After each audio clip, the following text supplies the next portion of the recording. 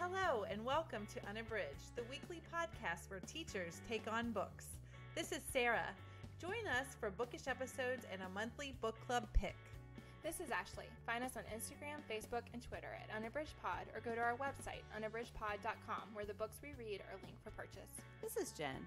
Check out our Teachers Pay Teachers store, our Patreon page, and our newsletter. Please rate, review, and subscribe on Apple Podcasts to support us. You want opinions about books? We've got them. Hey, and welcome to Unabridged. This is episode 172. Today is our April book club. We are discussing Eric Gansworth's Apple Skin to the Core.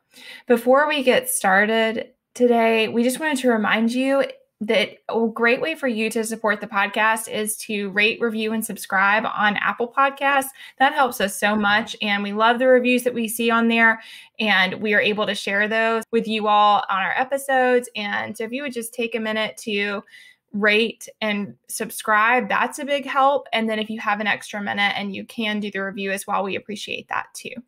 So like I said, we're going to be talking about Eric Gansworth's Apple Skin to the Core, which is a memoir in verse. And we're excited to discuss that. But before we get into our book club discussion, we wanted to share our bookish check-in. Jen, what are you reading? So I am reading Caitlin Greenidge's Liberty, and this one will have just come out when this episode releases. I have an early copy thanks to Algonquin, and I am just loving it. So I was excited to get my hands on this one because I really loved Greenidge's first book, We Love You, Charlie Freeman. I thought it was this brilliant mix of historical fiction from a really personal perspective with a little bit, the fiction part maybe should be emphasized. And this one is similar. So this one is about a girl, Liberty Sampson, who is a freeborn Black girl living in New York with her mother.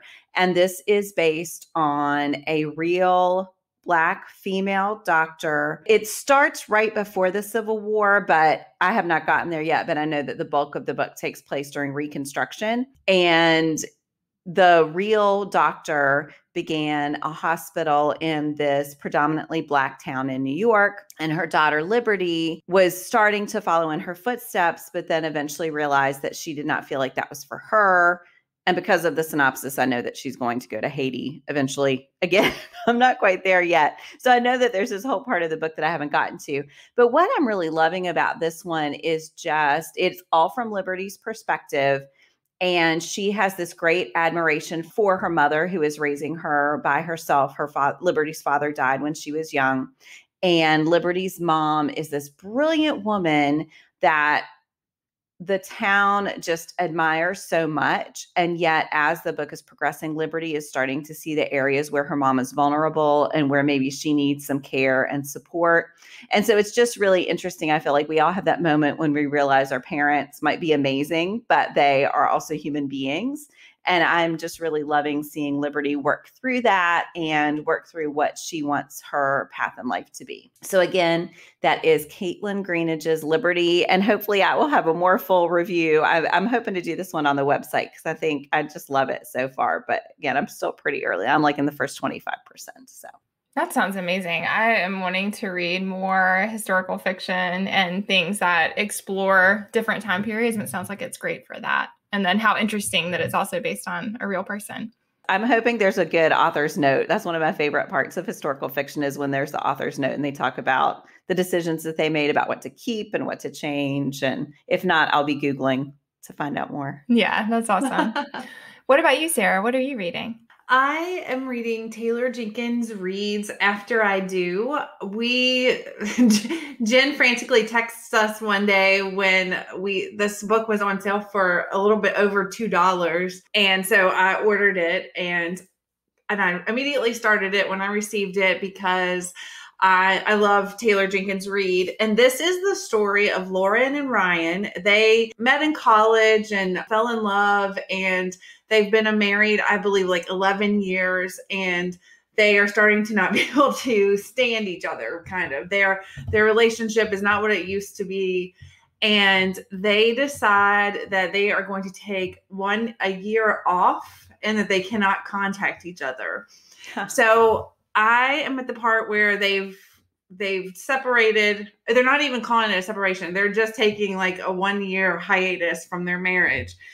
And the only stipulation is that they can't be in contact with one another. They have taken the hiatus, and Lauren is starting to look at what her life would be, or is kind of already exploring what her life would be if she weren't in a marriage. And I actually like it. I normally do not like this premise. There's a book called The Arrangement by Sarah Dunn, which had very high praise, and it's very well written, but I just could not get on board with that plot of that book, which was basically they took a break from their marriage. However, they were still living in the same home and all that stuff. So usually I don't like that plot line, but I love Taylor Jenkins Reid, and I trust her with really complex and complicated relationships. So far I'm not put off by this at all. So I'm hoping that it will continue to be that way and that the outcome will be satisfying. So I'm about halfway through and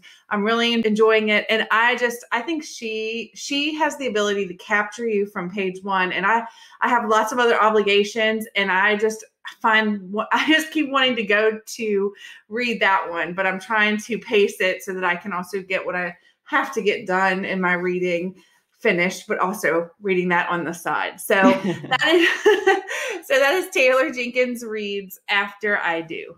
Well, I am very excited about that one. As you said, I got it in the mail, and it actually has been a long time since I purchased a print book.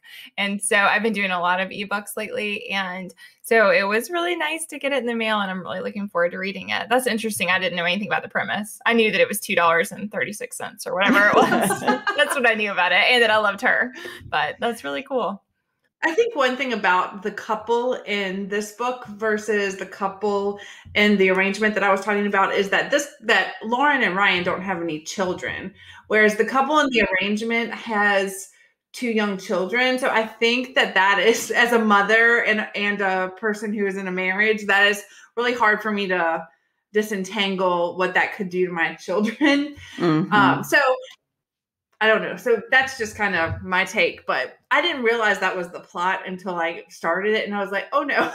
but so far, so good. I trust Taylor Jenkins Reid. Yeah. 3 for $3. I also bought it just because of the price and because it's her. And so when you were describing it, I was like, oh, that does sound interesting.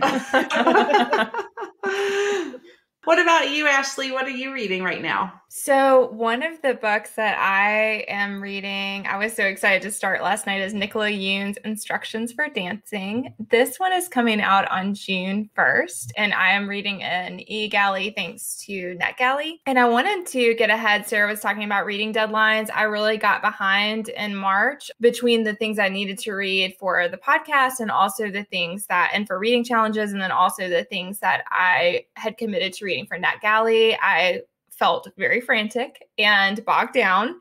And so this one isn't coming out for a while, but I actually have multiple books that I want to read for that June 1st deadline. That is going to be a big pub day. There's some major, in fact, I think that's Taylor Jenkins Reid's day as well for Malibu Rising. And there are a couple of others that I'm planning to read that I'm sure I'll share on here later. But anyway, so lots of great books coming out that day. And I just wanted to get ahead. So, and also I absolutely love Nicola Yoon. Like Sarah was saying about Taylor Jenkins Reid, Nicola Yoon is another one that for me, I am immediately engrossed. I have never been disappointed.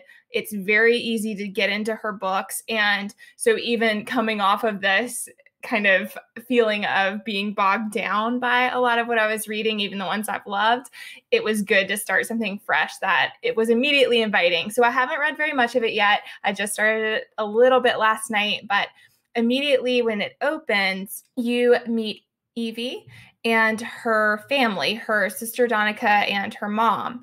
And she is going through her extensive romance book selection in her house, and Evie is, and she is donating them all to the library. And she talks through it was funny that this comes up because we just did a tropes episode recently and talked about our favorite tropes. And so she goes through her former favorite tropes and talks about why she liked each one and what she liked about them. And so she was this huge romance book lover. And suddenly is repulsed by the romances. And then it becomes apparent very quickly in the opening scene that her mom and dad are getting a divorce and that her dad cheated on her mom. And you can tell that she feels that her sister Donica and her mom are just able to, they're baking and it's this really fun scene and they have flour everywhere. And you can really tell that she feels that they're just moving on, that they're moving forward. They seem completely unimpacted. And for her, she feels like her whole world has exploded and that everything that she thought about the world is not as it is.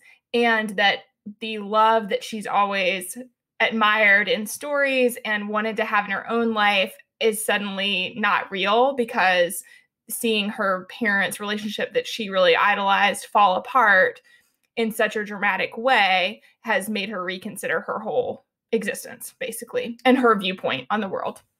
And so that's the opening scene, and I love her, and I think that it's interesting to see those dynamics. And I appreciate right at the beginning that I think all of those reactions that we're seeing between her mom and her sister and herself, that all of those are reactions that happen to that kind of traumatic event. And so I appreciate how that's playing out, and I'm looking forward to seeing what happens next. I did talk about this one. This was a highly anticipated read for me for 2021. And so I know a little bit about some other things that come with the dance studio that's close by and how she kind of gets drug into that. So I'm excited to see where it goes. So again, that's Nicola Yoon's Instructions for Dancing, and it's coming out on June 1st. I cannot wait to read that one. I've not picked up the eGalley yet, but it's on my list to start soon. I was really excited to dive in last night. Among other things, I needed to start something new last night and felt some pressure to share something new with you all. And then I was like, oh, this one's perfect, because I knew, and that's why I think she's so reliable for me as an author. I knew that I could do that and have a lot of fun reading it. So as I shared in the beginning, we're going to be talking today about a memoir in verse. And this is Eric Gansworth's work that came out not so long ago. It was 2020, and it has gotten a lot of awards, and we're so excited to discuss this one with you. I wanted to open up with a quick summary for routine listeners. I did, in fact, write a summary this time. I always forget and have to impromptu share one, but I wrote one this time. And so this is what it's about. In this memoir in verse, Eric Gansworth, an enrolled Onondaga writer and artist who grew up on a Tuscarora reservation in New York State, shares about his life experience growing up on a reservation and then moving to a city as an adult. From the publisher, the term apple is a slur in Native communities across the country. It's for someone supposedly red on the outside, white on the inside. So I wanted to include that from the publisher because I did not know that about the term. Perhaps other people do, but I felt like that was important, and I was glad to know that going into the book. So finally, Gansworth's poems explore his relationship to his family, his perspective on the long-range impact of oppressive systems such as residential schools, and his own fight to find his way as an artist and a writer. So, ladies, let's start with our overall impressions. Sarah, how did you feel about it? I thought that it was really clever the way that he incorporated music and albums in the map of the book, you know, that it was anchored by that and his love of music and art. And I found a lot of it very interesting about his family and just the lack of knowledge and he had about his history and how he really had to dig through that. And I really liked all the imagery with the photographs and talking about like things being missing and having to find them. And just the fact that throughout his life, he lost so many things that meant so much. And one thing that really struck me about his life on the reservation is that the stuff about the electricity and the fact that they had house fires multiple times. I mean, most people don't experience that, hopefully, once ever in a lifetime. And I mean, he talked about the fires on the reservation because of faulty electricity and the fact that there were mice that were chewing through the cords and all of that.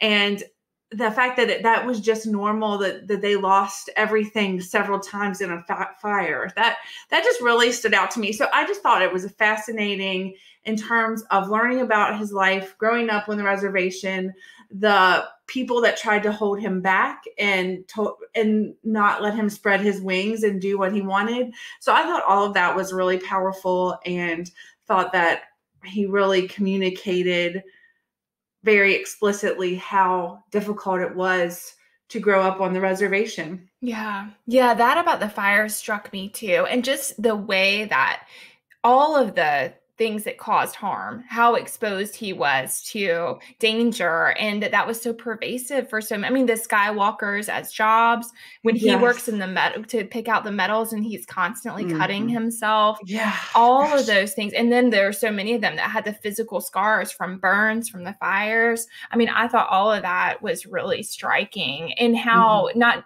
just the impact for him as a person, but also for the community as a whole. Yeah. What about you, Jen? What was your overall impression?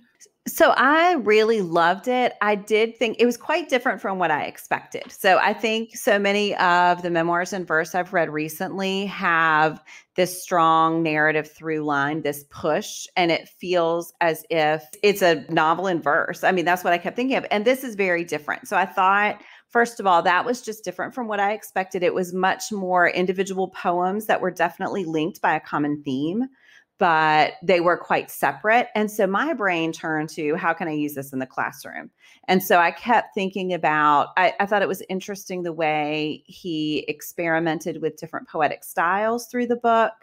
And I loved the fact that it was multi-genre, and that you could see how powerful, Sarah mentioned this too, that some of them were photographs, but then there were also paintings and drawings that he had done, and the way that that was all related to losses he had experienced in his life, and that this was his attempt to recreate memory and recreate his past. So I thought all of that was really well done and really interesting.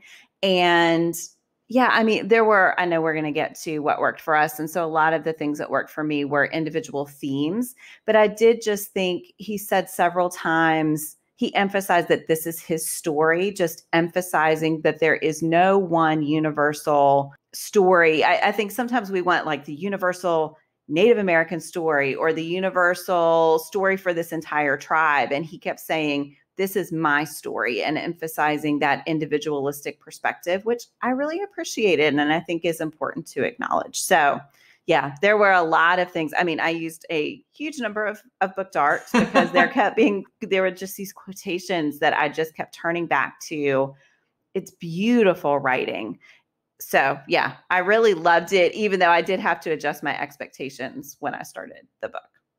Yeah. How about you, Ashley? Yeah, I think a lot of what you all are saying resonates. I agree, Jen, that when I started, I have been accustomed to novels in verse, or even a memoir in verse, moving in that narrative way. And so I was surprised to read a collection that does read a lot more like a traditional poetry collection. So there is, in the sense that each poem stands alone, there is continuity. You can see his thoughtfulness in the way that he put together the parts with the art, with the titles, that all of that works together as a whole. But I agree with that snapshot kind of approach was different than what I expected at first. And just as an aside, but something I think is relevant, is I started listening, and I am a big listener on audio. Sarah and Jen always tease about how fast I can listen, and I do. Like 2.0 is my standard, but I can go up to 3. So I listen very quickly normally, and can kind of pump through and hold those things in my mind. And I found that just didn't work with this. I loved hearing his voice. And there were parts that I listened to that were so moving. Hearing him read in both languages, I loved that. That was really powerful as an auditory experience. But in general, I was much more effective as a reader on the page. So I just wanted to mention that was an observation I made. I had access, I think we all did, because of Libro FM, and I love it because it's him, and we always talk about how powerful it is to hear the author. So in that sense, I did really love hearing his voice, but I found myself much more able to connect and retain what he was sharing by reading it on the page. So yeah, so in general, I thought it was really powerful. I love poetry, and I love the way it can connect the individual to the larger community. And I think we really see that here, the movement from his own experiences, which, as Jen said, are very unique to him, but also his attempts to connect to his community and to the larger world. And I thought all of that worked really well. So we want to talk just a little bit about a specific thing that worked for us, and then we'd like to share, like Jen said, there are so many beautiful quotes. We're going to each share a quote that specifically worked for us. So Jen, what's something that worked for you specifically? So going back to that idea that this is his story, I thought one thing that was really interesting was his consideration of the way that different traditions that he is aware of have been blended between tribes. And so some of that, like Ashley mentioned in the summary, that his tradition through his mother is Onondaga, but they grew up on a Tuscarora reservation. And he talks a lot about being an outsider because of that heritage. And he talks about the fact that there are particular dances that people do that have pulled from different traditions of different tribes throughout the United States, and that we don't think about it anymore. And yet there are parts of things that people will want to change or modify because of the modern world. And others will get really indignant because they want to hold on to this pure idea of what that culture is. And so I just thought that was a really interesting idea to wrestle with. I think he is working so hard to make sure we know that this is a living culture, that it's not something we're looking back on and over idealizing, and that it's not this big mythic tradition, that this is a tradition and a culture that is alive right now, and that means it has to change and grow. And so the way he was wrestling with what is he doing to hold on to things that matter and knowledge that matters? Ashley, you mentioned the language. I think that was really brilliant, but then also that it has to be open to change because it can't be static and still be that living culture. So that's really complex. That's a thread that's woven throughout the book. And it made me think a lot. I really loved that consideration.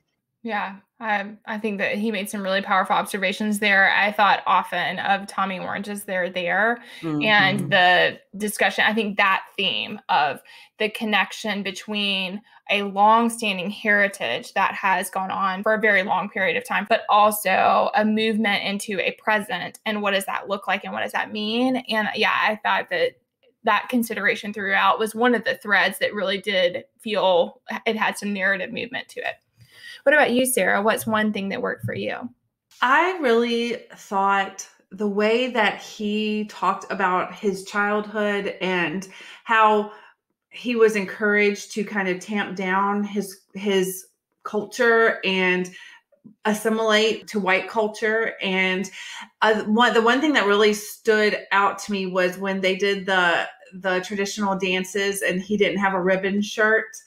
And you could tell throughout the whole book that he was so thirsty for knowing all of these things about his culture. And he recognized the fact that when some of the older people in his family and in his life died, that their stories died with them. And because he wasn't encouraged he wasn't encouraged to seek that out, even though he had that desire, it just was really, to me, very poignant and very sad because he wanted so much to know, but he wasn't able to ask. And I think that I liked seeing how, as he got older, he was able to break away from those expectations that he had as a child and find out more about his culture and continue. And he finally got a ribbon shirt. I really liked that full circle moment when his friend made him the ribbon shirt. And I also really liked that community feel of that she wanted him to draw her wedding invitations because he's a fantastic artist, and that it was difficult for him because he never drew animals. So he tried and tried.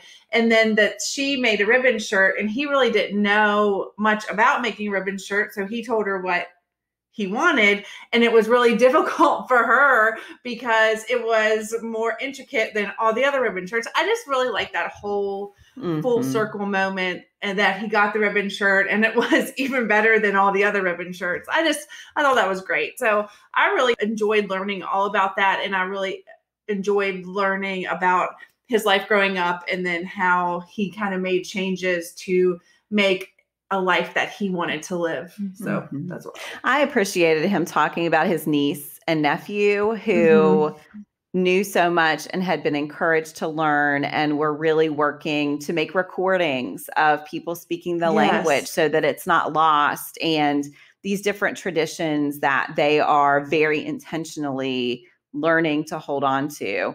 Yeah, I thought that I agree. I love that whole part. I also love that whole relationship when he would babysit with them and they would dress up like Kiss, and they tried to put the toothpaste for the white paint, and he said it burned their eyes. I thought, oh, that was really endearing and just such a precious thing to share with us as readers. Yeah.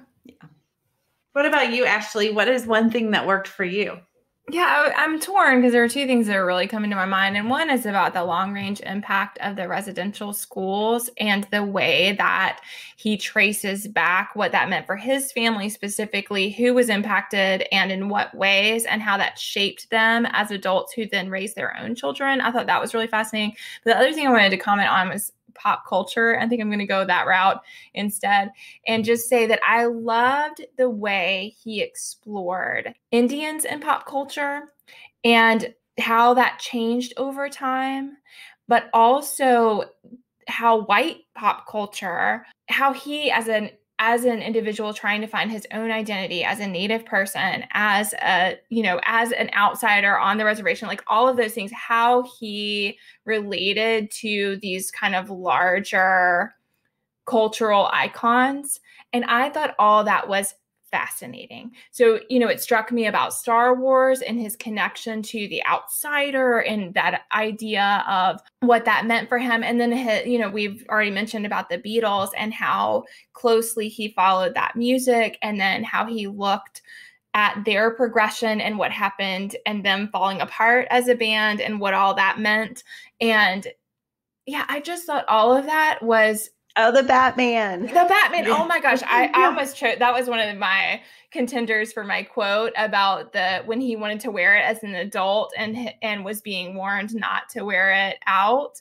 And at first he thought it was kind of a joke, and then realized that, in some ways it wasn't. And I just thought, oh my gosh, like, I think that exploration was so fascinating and could be studied on its own within the work. And I liked it also because I think that it's something that as a culture, when I think about Halloween costumes and stuff, like, we just still have a lot to learn as a society, and white people in America have a lot to learn about what it means to honor someone's heritage as opposed to appropriating it and misusing it or making light of something that is really important. I mean, I think all of that I thought was really fascinating, and that we saw that at work with all the references to pop culture over time. I think he does a really great job of exploring that throughout his childhood and then, into present day. So that really worked for me.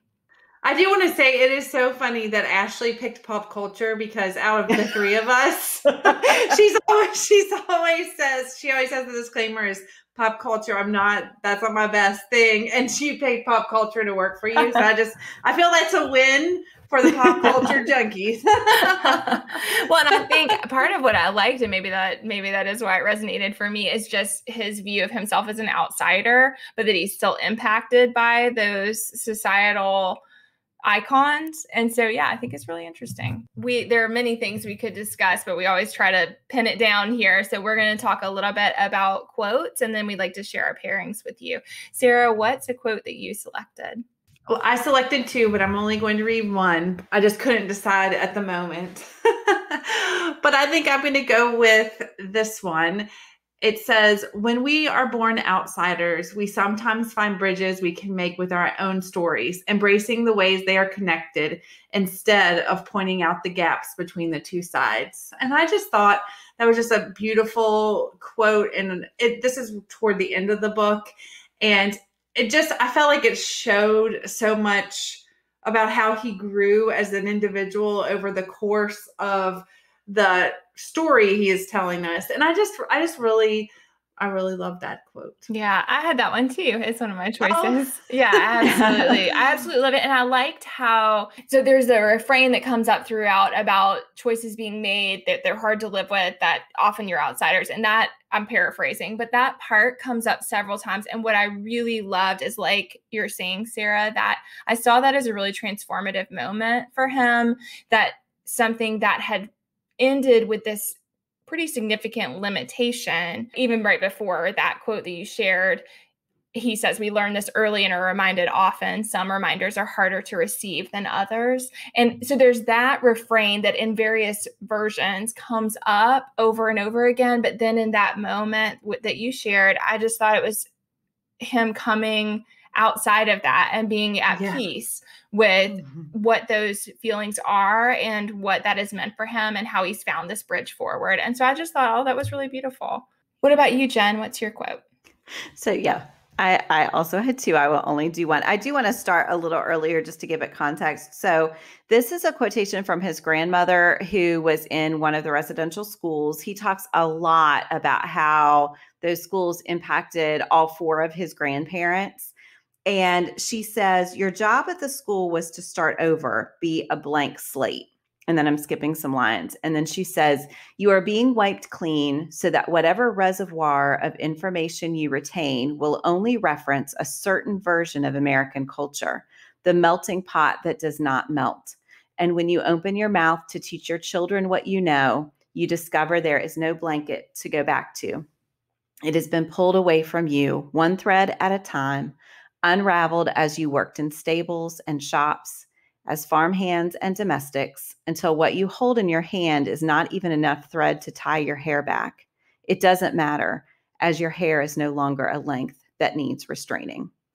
And I thought that was such a brilliant way to show the insidiousness of this practice and the deliberate nature with which the government tried to strip language and culture and long hair from these children, so that then when they did return to their homes, they had lost that part of their identity. Every part of it was gone. And yeah, so that is a really sad one.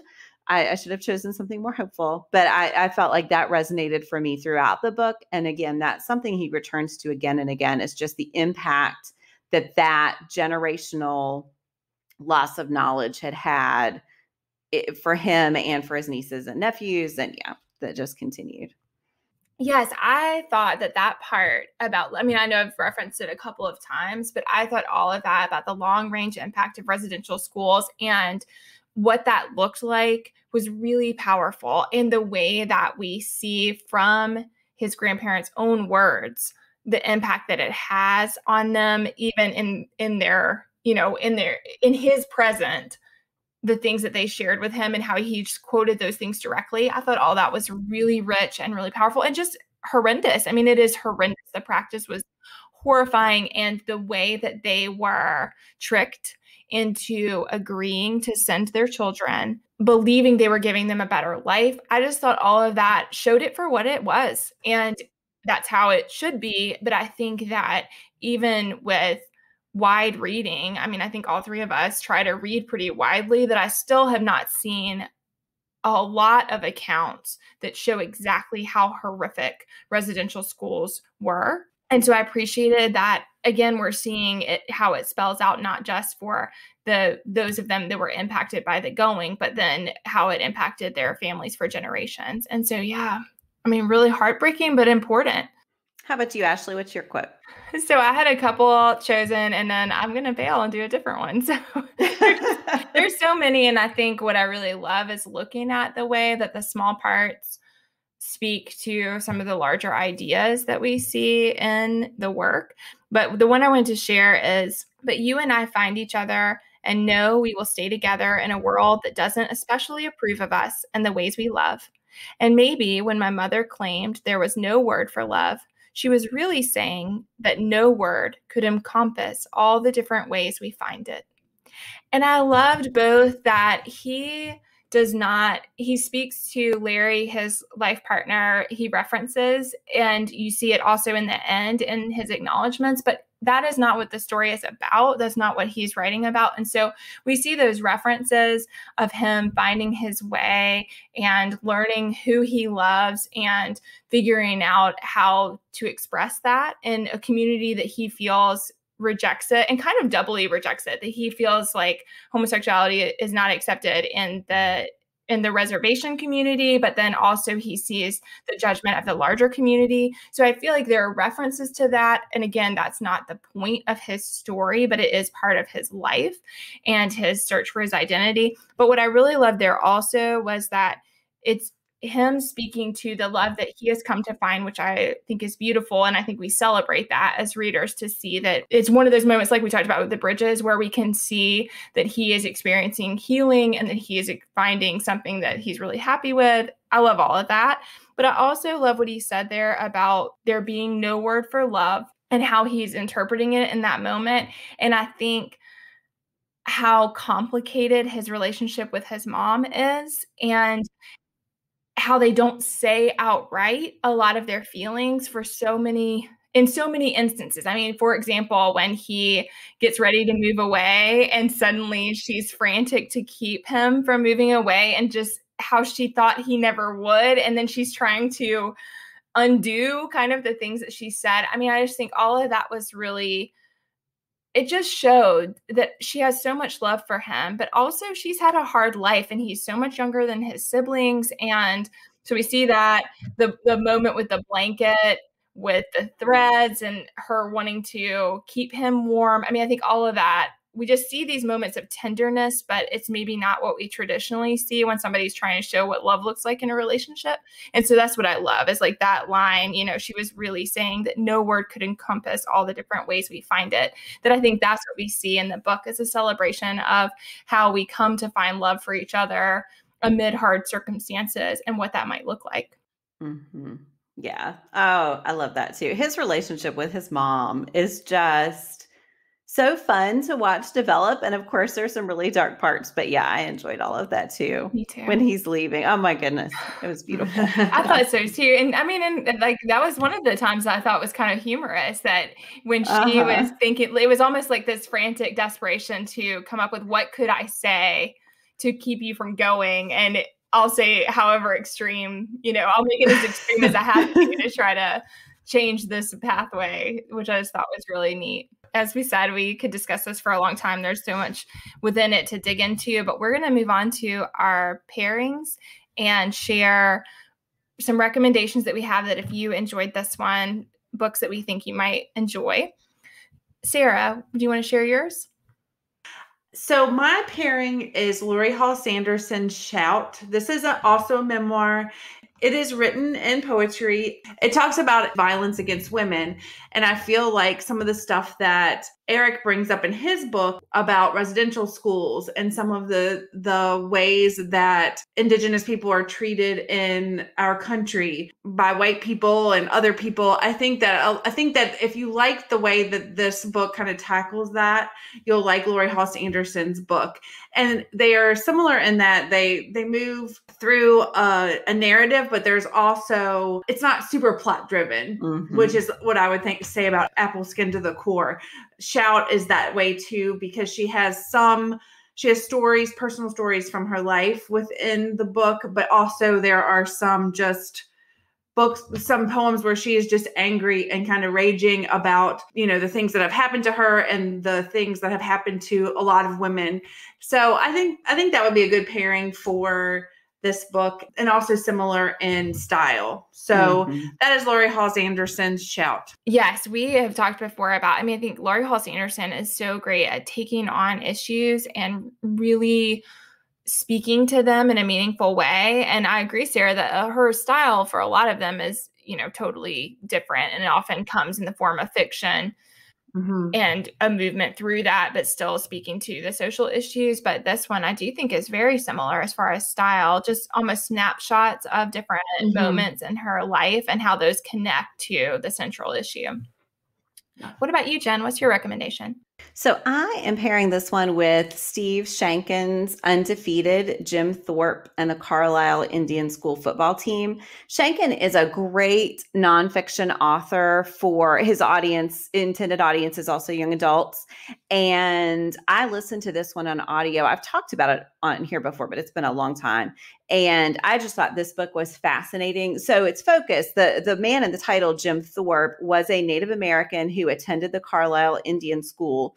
He was also an Olympic gold medalist, and he was part of a football team at the Carlisle Indian School, which the school put in place as a way to continue to control the students there. It was both a way to have some regimented time, but also something to sort of hold over their heads. So the way that they used it was not always great.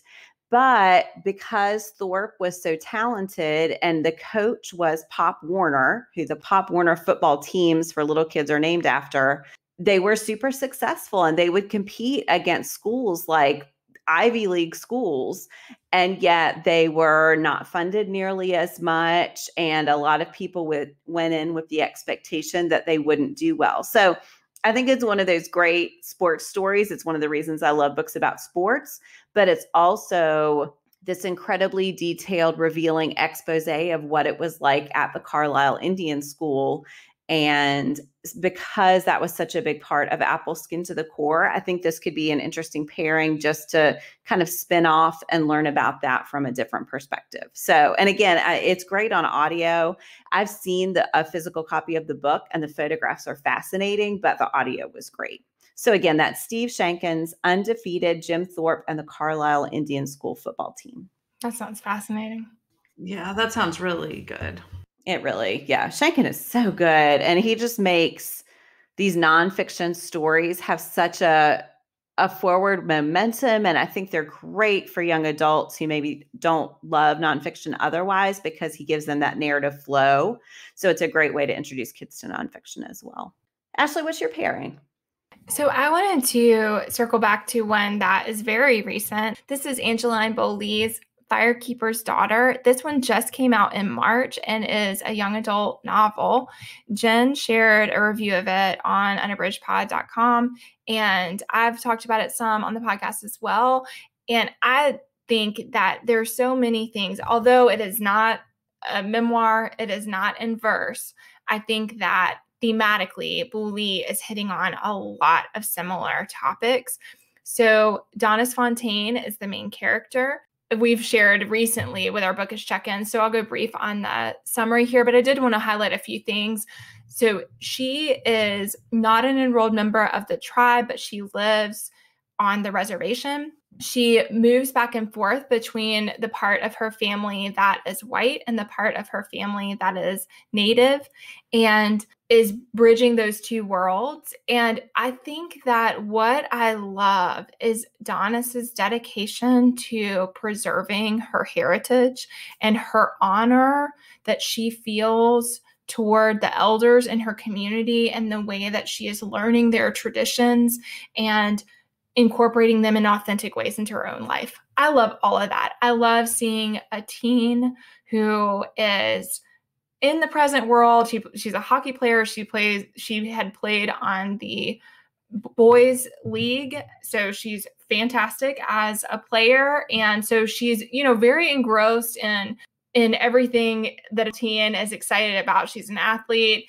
She is interested in boys. She's got all those things happening. She's thinking about college and making decisions for that. But she also is in that present, showing how she can incorporate herbal traditions and herbal medicine. And she has a lot of rituals and routines that are a part of her daily life. And I just really love that. I love seeing that in a young character, and a book written for teens that celebrates that in an authentic way. And then the other thing that I think we really see is the hard hit on the reservation community of things like meth and drug addiction, and how that's happening, and how the native community is being exploited in some ways for some of that. And so I just think that there's a lot going on with the problems that are happening. Again, we talked about long range impact of things like residential schools. I think that we see in Boulley's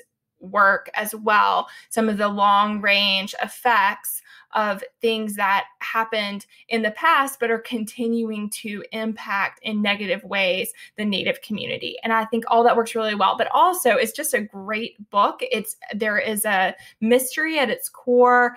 There's a lot to unpack of what's going on. And I think it comes together in a really fascinating way. But like I said, the things that really struck me about the connection to this book are thinking through how to honor and preserve heritage in a lasting and current way in our world today. And I think that Donis Fontaine, her character, she is Firekeeper's daughter. Her father's last name was Firekeeper. And I just think she does that so well. And I really love her as a character. And I like seeing that representation of a girl who can do that, who's found a way to do that and to do it well. And so great book. And if you read it, let us know, because I know Jen really enjoyed it as well. Yeah, I love that pairing too. I think that resonates so much. Yeah. That one's on my list. Oh, Sarah, you're going to love it. I can't wait to hear. I mean, I loved it. I was like, you need to start it today. Yeah. I'm just really excited about that one coming out. You know, we sometimes talk about books that we're just so happy to celebrate the book birthday for, and that's definitely true of that one. So again, Angeline Boulley's Firekeeper's Daughter, and definitely worth a read. We wanted to wrap up today with our bookish hearts and then our give me one. So we'll do bookish hearts first. Jen, what's your bookish heart number? Yeah, I would say this one gets 4 bookish hearts from me. Awesome. What about you, Sarah? I am going to reiterate that and give it 4 bookish hearts. How about you, Ashley? Yep, I'm going with 4 as well. I absolutely loved the poetry. I think that, as we shared at the beginning, it was a surprise in some ways that it did not move in the way that I expected. And so I think that it took me a little while to get into it, but I absolutely loved it. And I think it's a beautiful work with really interesting exploration of a lot of different ideas. Okay, we wanted to wrap up today with our Give Me One. Today's topic is a favorite comedian or a person who makes you laugh the hardest. Jen, what's your choice? So I have been on quite the journey with this response, and I had a different answer. I don't watch a ton of comedians, but I'm a faithful Saturday Night Live watcher, and I hadn't thought about the fact that so often the hosts are stand-up comedians. And one of my favorites, he has been a host multiple times, is John Mulaney. I think his monologues, sometimes the monologues are a little weak. His are always phenomenal. I most often have to pause because I'm laughing too hard to hear his next line, and I don't want to miss a word that he says. I think his delivery is impeccable, and he's super, super dry, and I just really love him. So John Mulaney. Awesome. What about you, Sarah? So I don't watch a lot of stand-up either, but I tend to love comedy movies, and I love SNL. And so even though I don't watch stand-up, I like comedy. And I think that comedy that can make someone laugh out loud, that is a really difficult thing. And one of my favorite people that can do that is Kevin Hart. I adore his movie. I will watch any movie he is in. I like some of them better than others, but I'm never sad I watched them. And I especially love his character in Jumanji and I always like it when he and Dwayne "The Rock" Johnson are paired together, because for one thing, Dwayne Johnson is gigantic and Kevin Hart is on the smaller side. And I think that their physical comedy together is just hilarious, and they have a really good chemistry together. So my pick is Kevin Hart. Ashley, how about you? I had a hard time with this one too, because as we discussed earlier, pop culture is not always my thing. But one person who I absolutely love in the acting world is Dan Levy. And I absolutely loved everything about Schitt's Creek. I've talked about that one on here before. It's one of my most favorite series to watch.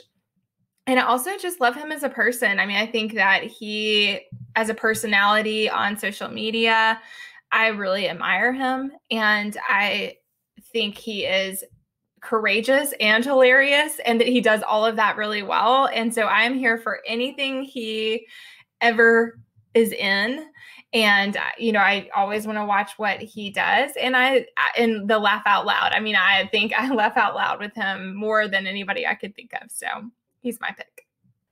And speaking of Saturday Night Live, his episode was this season, and it was, I think, the best one by far. And I loved him so much. He was totally committed, and it was awesome. So. Well, thank you all so much for joining us for our book club episode today. We hope that you enjoyed our discussion of Eric Gansworth's Apple Skin to the Core, and we would love to hear what you thought about that and any pairings that you have and would like to recommend. Thanks for listening. Do you have comments or opinions about what you heard today? We'd love to hear them. You can find us on Instagram, Facebook, and Twitter at Unabridged Pod, or on the web at unabridgedpod.com for a list of ways to support us. We'd like to thank Jared Featherstone, who composed our theme music, Strings of Light, and Katie Amy of Amy Photography, our podcast photographer. Thanks for listening to Unabridged.